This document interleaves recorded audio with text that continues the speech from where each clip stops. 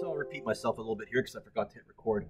Last day, we started looking at types of energy. We said that energy is the ability to do work. If you have energy, Hannah, you can apply a force over a distance. You can do work. We said there was many types of energy. One of the ones we're going to be looking at today is kinetic energy, the energy of motion. Heat is a form of energy.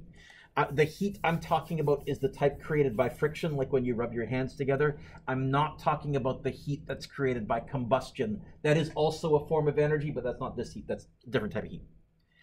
Gravitational potential energy. This is energy due to an object's height. So potential energy was stored energy.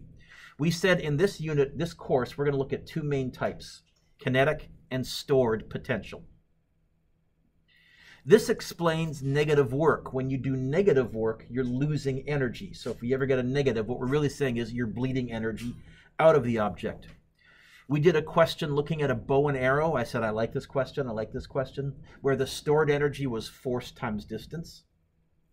And we said it turns into kinetic. I showed you the human slingshot video, yes? Yeah, okay.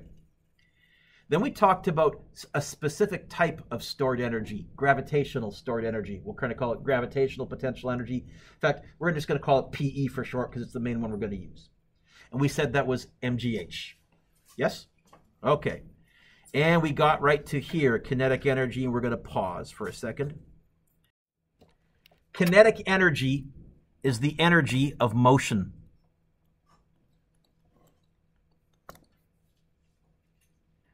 It's the energy of motion. So I can get rid of the pause thing, Mr. Dewick. But I'm going to pause the video again for a second. Hey, why don't you find it on your green formula sheet? What is the equation for kinetic energy? A half mv squared. This is, again, a scalar equation. So the v is technically speed. Heck, even if you did put a negative in, what happens when you square a negative? It's a scalar equation, so the negative isn't going to make a difference anyways. Okay? Why a half?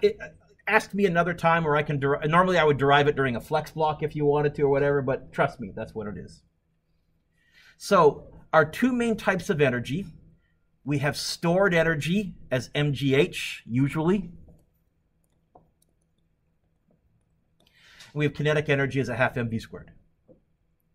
Example 4, by the way, this equation here dominates your life in ways that you don't realize. In particular, don't write this down, that squared affects you in ways you don't realize. That's about to explain an awful lot of things that you just naturally understand, but maybe have wondered, why is that the case? We'll get to that in a second. A .357 Magnum bullet weighs 8.1 grams. Nice try, Mr. Dewick. 8.1 grams. I don't do physics with grams. Kilograms. How do I convert grams to kilograms?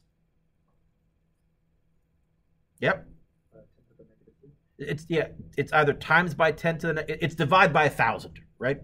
So 8.1 divided by 1,000 is, hey, you're getting your calculators out now. Good for you, little boy. Yeah. Come on, Paige, you too. Yeah, anybody. But remember, we practice on our calculators. It helps us stay involved and follow along. Paige, what'd you get? 2 zeros and then an 8-1? Good. And it travels at 490 meters per second. These numbers are accurate. I looked them up. How much kinetic energy does it possess? So this is going to be straight plug and chug. Ke equals a half mv squared. It's going to be 0.5 times 0.0081 times 490. Don't forget the squared. By far the most common sloppy mistake, Victor. Kids write the squared. They forget to hit it on their calculator. On their calculator. On their calculator. On their calculator. Okay, they're figuring it out now. How much kinetic energy does a fairly heavy-duty bullet have? 972.4. 972.4. Anybody else? Yes? Yeah. So I'm going to call it 972 units. It's energy. What do we measure energy in? Well, if it's the ability to do work, it's measured in joules. Okay? How many of you are getting your driver's license sometime in the next couple of years? Keep your hands up. How many of you are going to start paying for your own gas sometime in the next couple of years? Keep your hands up. So, little trick of the trade for you. Car has a mass of 1,000 kilograms. I made a nice round number. How much kinetic energy is required to reach a speed of 5 meters per second? Let's assume we start at rest. Well, kinetic energy is a half mv squared. It's going to be 0.5 times 1,000 times 5 squared.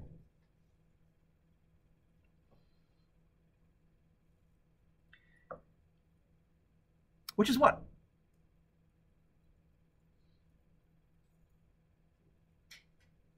Jaya, what'd you get?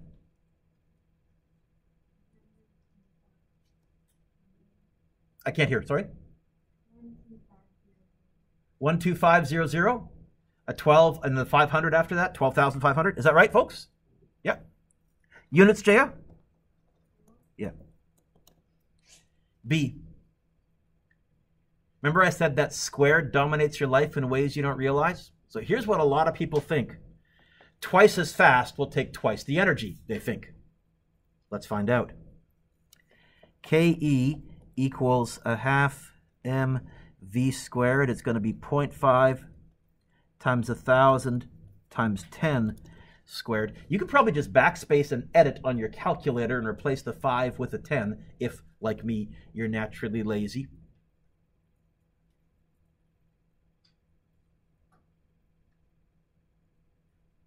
What do you get?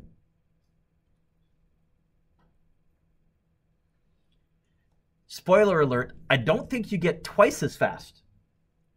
What do you get? Doing the math in my head, do you get 50,000? Yeah. Can you all do me a favor?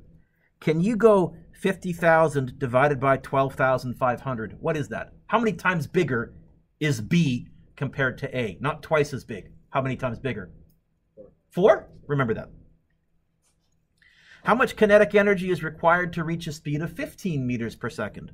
Okay, let's go straight to plugging in the numbers. So it's going to be 0.5 times 1,000 times 15 squared. Now 15 meters per second is 3 times bigger than 5.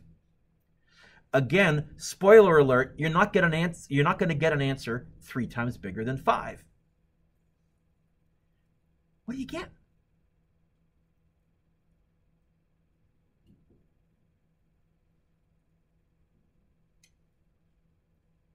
Alex, what'd you get? Mesa, you awake? I saw that yawn. 112,000? What? Really?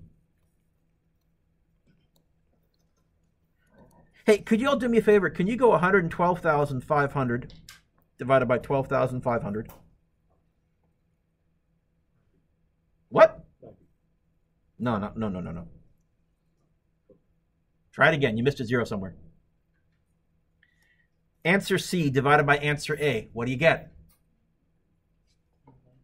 No. What do you get exactly as a number? 9. Yeah, 9. Yeah, 9. Why is 3 times faster 9 times more energy required? Why is 2 times faster 4 times more energy required? Why is 5 times faster 25 times more energy required? Why is 8 times faster 64 times more energy required? Are you spotting the pattern? Do you see it? That's squared there. And so one of the things that I'll tell you is, and you'll figure this out when you start paying your own gas bills, the faster you go, the more gas you use. Young adults are idiots. Okay? When they're in their 20s, they're like, oh, I'm going to go 125 on the Coquihalla and get there faster. And then they realized it cost them like $70 more than if they'd gone 100. And so they have to weigh, maybe if I'd slowed down a little bit, that squared kicks in. I actually save a lot of gas. I don't save twice as much. I save a squared times as much. Yeah. How does changing gears change that? Changing gears reduces the RPMs, and so cars are a more complicated system than I'm letting on. But you know what? Let's look at it later on in terms of a bike. That'll be a little, and it's specifically a bike with no gears, the old classic, old style frame bike. So, example 6, suppose an object, turn the page, suppose an object has a kinetic energy of 5,000 joules. How much kinetic energy is required to double its speed? I'll give you a hint, not 10,000. I heard someone, what? Careful. Double, what's double squared?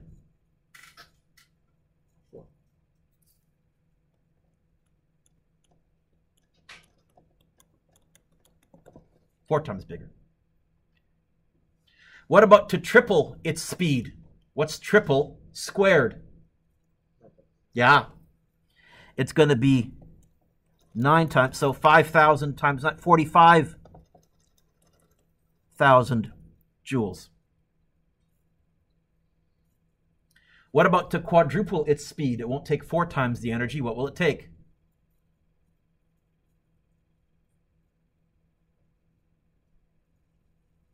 Four squared.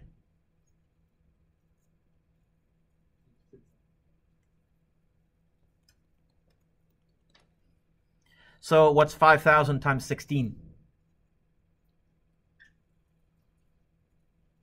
80,000, I think.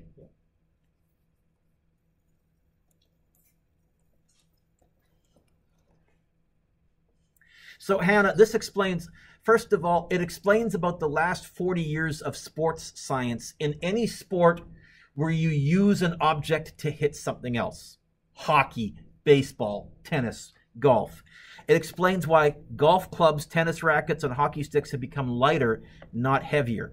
Because the lighter it is, the faster you can swing it. Now, it's true, in our equation, there is an M. As you make it lighter, you'll have less kinetic energy, but you more than make up for it because of that squared being able to swing it faster. Any golfers here?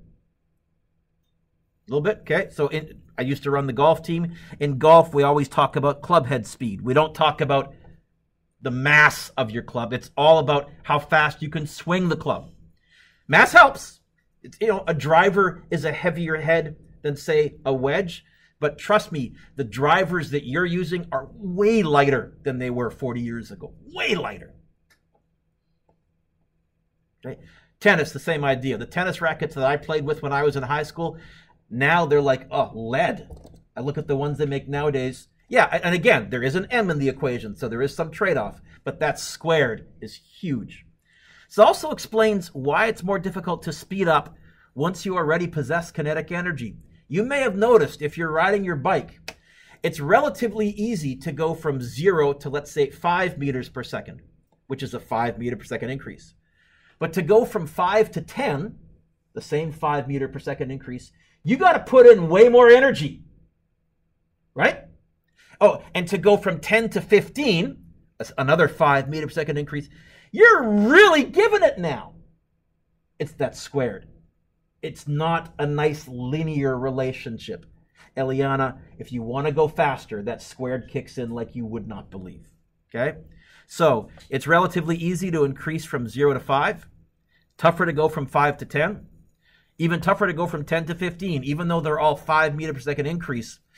If you actually run the numbers with the squareds in there, you'll realize, make up a mass and actually just crunch the numbers, and you realize that took way more energy. This also explains, and now I got to get serious, this is why I asked if you're planning on driving, why damage to occupants in car accidents is so dramatically different between an accident, let's say at 20, and an accident at 80 kilometers per hour. The 80 kilometer per hour accident will experience how many times more damage? Not 4 times more damage. How many times more damage? 16. Because there's that much more energy, Paige, and that energy's got to go somewhere. Oh, and you know what else? And I'm about to explain 90% of car accidents. It will also take 16 times further to stop, not 4 times further. If you're going twice as fast as you normally drive, it will take you 4 times further to stop, not twice as far to stop. Most people don't know that. If you're going 3 times as fast as you normally drive because you're a stupid driver, it's going to take you 9 times longer to stop. 9 times the distance. Not 3 times the distance because of that squared. Example 7. A 25 kilogram mass object has a kinetic energy of 924.5 joules. Ooh! Huh! Maxine, what does example 7 want me to find? Ooh. Fast. Do you see an acceleration or a time or a VI? In other words, am I going to use VF equals VI plus 8? No. In fact, what did they give me? Energy. Can you look at the kinetic energy equation and can you get the V by itself? You know what? That one we're going to be doing an awful lot, so let's walk through it together. All of us, let's write down KE equals, I'm going to change it a little bit. I'm going to write it as mv squared over 2. First of all, is that still a half mv squared? Making it look a little prettier. Maxine, what do we want to get by itself? How will I move the m over? How will I move the 2 over? And then how do I get rid of a squared? Okay. So you're telling me that V is going to be 2 times the kinetic energy divided by the mass square root? You would be correct.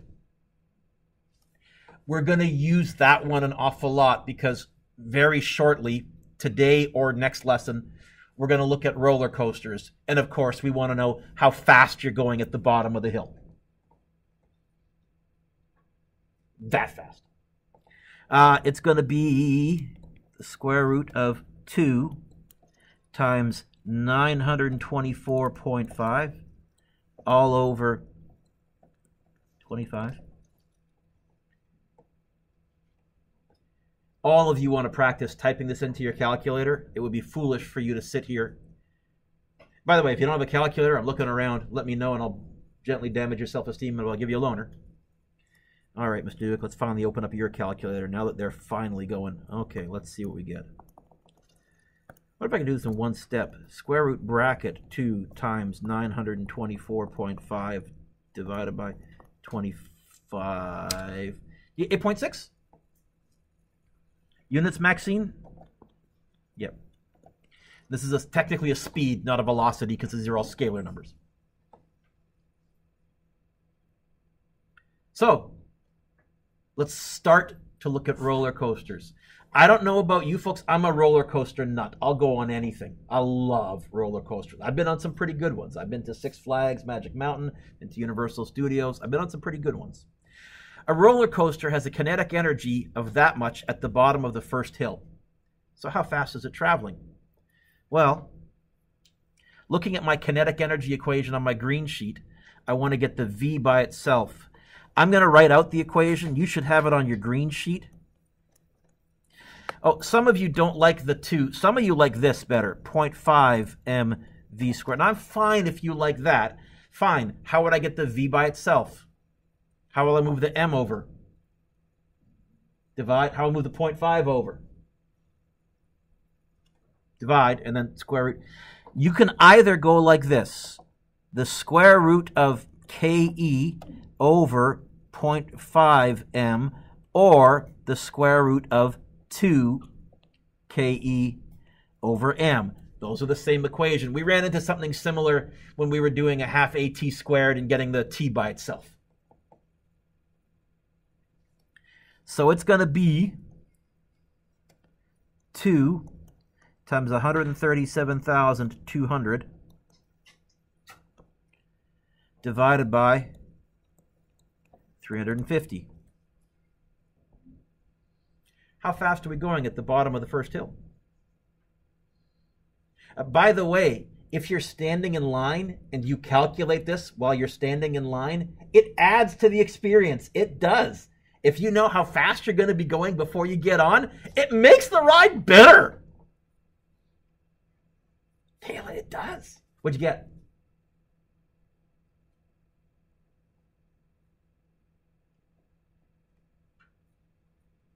Victor, what'd you get? 1.5? I love the fact that you're going, roller coasters go faster. I love that I've taught you not to trust your calculator. So let's think about how we're going to type this. It's going to be, did you use the one with the 0.5 or did you use the one with the M? This one here? So 2 times 137,200 divided by 350 and then square root answer button.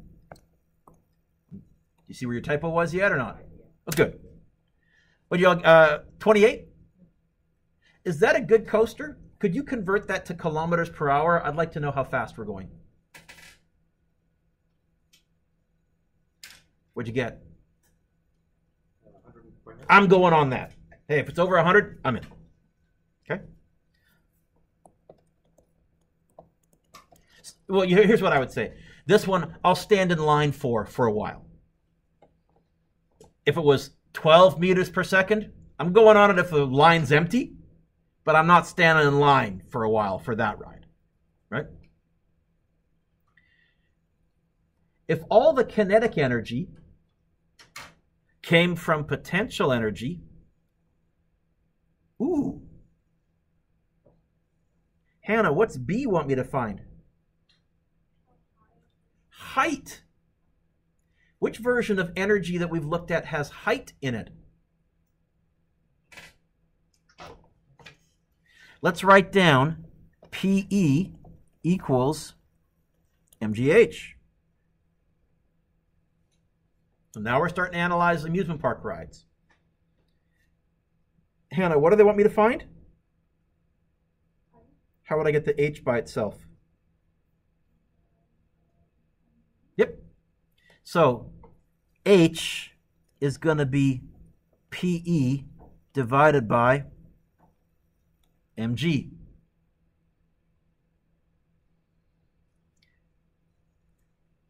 What's m? What's g? 9.8. I'm assuming you've all memorized the 9.8 without trying to memorize it, right? We've used it so often. Oh, what's PE? Well, if all the kinetic energy came from potential, what was our kinetic energy at the bottom of the hill, Hannah? You know what? That was our potential energy at the top of the hill, because it said all of the kinetic came from that potential. How high does the first hill have to be if I want to build a roller coaster that goes 28 meters per second at the bottom? And now we're doing some ride engineering. Is there more than one thing on the bottom, Quinn? Brackets around the bottom. Of course you remembered that. I didn't have to remind you, yes? 137,200 divided by bracket 350 times 9.8. 40 meters? I'll even go to 3 sig figs. I'll stick a 0.0 in there just to say, hey, it was exactly 40, not roughly 40. Okay? So now you're starting to see some of the very basics of designing amusement park rides. All most amusement park rides do is they take potential energy and they turn it into kinetic energy. Doing that mucks around with the normal force. We'll pay money for that. There's two main types of amusement park rides. There's ones that change your height. There's also ones that go in a circle. In Physics 12, we'll analyze the ones that go in a circle. That's different, but also cool. Oh, and then I guess there's a third type, bumper cars. Those are momentum and collisions. Did we look at momentum and collisions? Those are all just conservation of momentum. Right? Example 9. How high would we need to lift a 65 kilogram object to give it a potential energy of 15,288? By the way, I should say I like example 8 and example 9, but I really like example 8. You know what? I'll be blatant.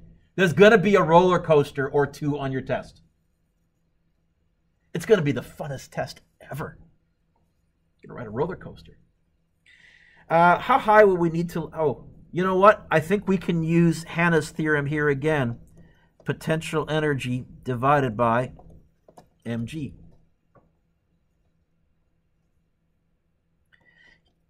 What's the potential energy according to this question, Mesa?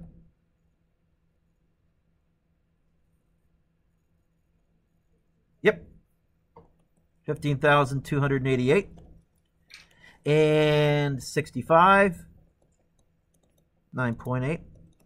By the way, if we move this object to the moon, would we have to lift it higher, lower, or the same height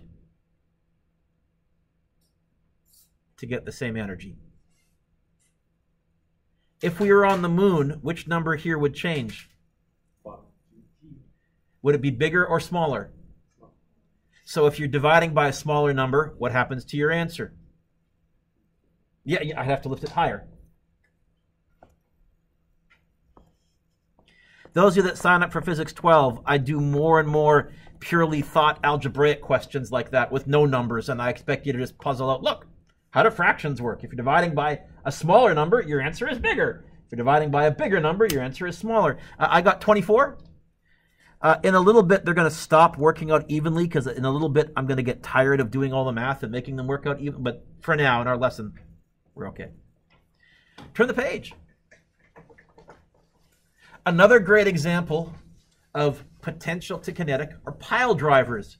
You may have noticed when the Golden Ears Bridge was being built back when you were younger, there was pile drivers going all the time. And you often see them where they're building bridges, where they're pounding piles into the river. So suppose we have a 2,500 kilogram pile driver, and we've done the numbers, we've looked at the soil, it needs to hit the ground at 18 meters per second to drive the pile in. First of all, Raphael, what's A asking me to find? Kinetic energy. What's my equation for kinetic energy, my friend? Yep. So it's going to be 0.5 times 2,500 times 18. Don't forget the squared.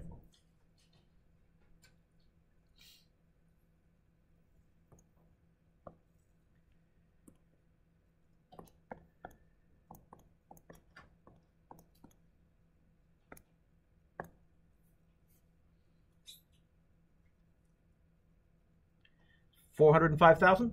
Yep. Units? Yes. Okay. How can we give it that energy of motion, that kinetic energy? Well, we could use compressed air or some kind of, you know what? The easiest is to lift it up and drop it to give it potential energy. And as it falls, let it turn into kinetic energy. So if all the potential energy comes from, if all the kinetic energy comes from potential energy, how high do we need to raise it? Ooh. Quinn, what's this question asking me to find? Get the H by itself, please. You could just have your green sheet sitting right there, and then you're training your eyes to look in the right place instead of on a lesson that you won't have in front of you. I'm just saying. P divided by PE divided by mg. So it's going to be, well, 405,000, because apparently that's how much I need, divided by 2,500 times 9.8.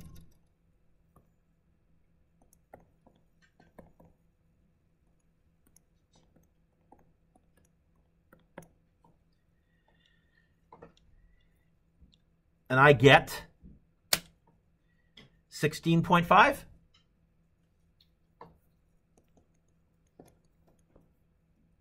Meters.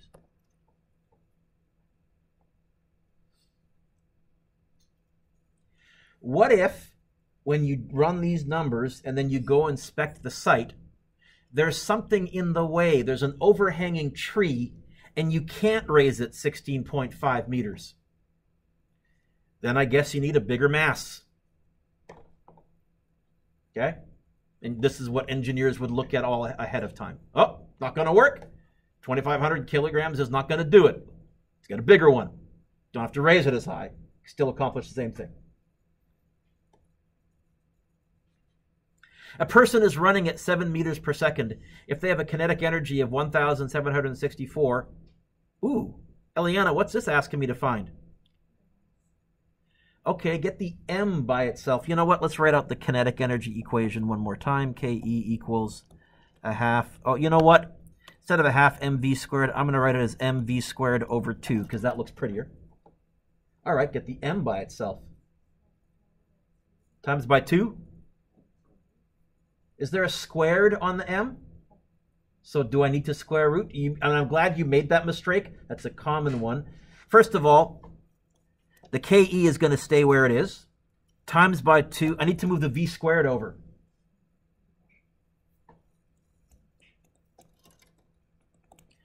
Okay, so I've showed you how to get any one of those by itself. The kinetic energy equation has 3 variables. Kinetic energy, m, and v squared. Yeah. Times by. Yep. That's a good question. No, that's a great question. Okay. And yeah, don't square root. There's no squared on the m. I know there's a squared in the equation, but there's no squared on the m. I'm not square rooting here. What do you get?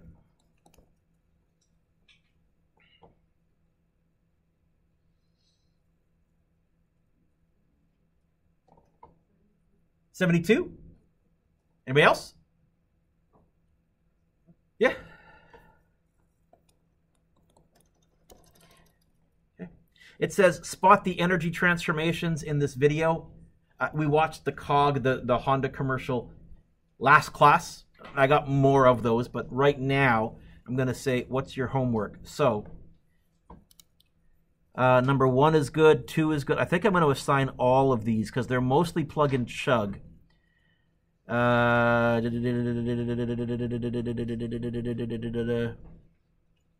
can cross out 16. But the rest are good. And I think if you write smallish, you might be able to actually write. I left some space on here, so if you can write on here, or you can do it on some piece of paper. I don't care. Okay?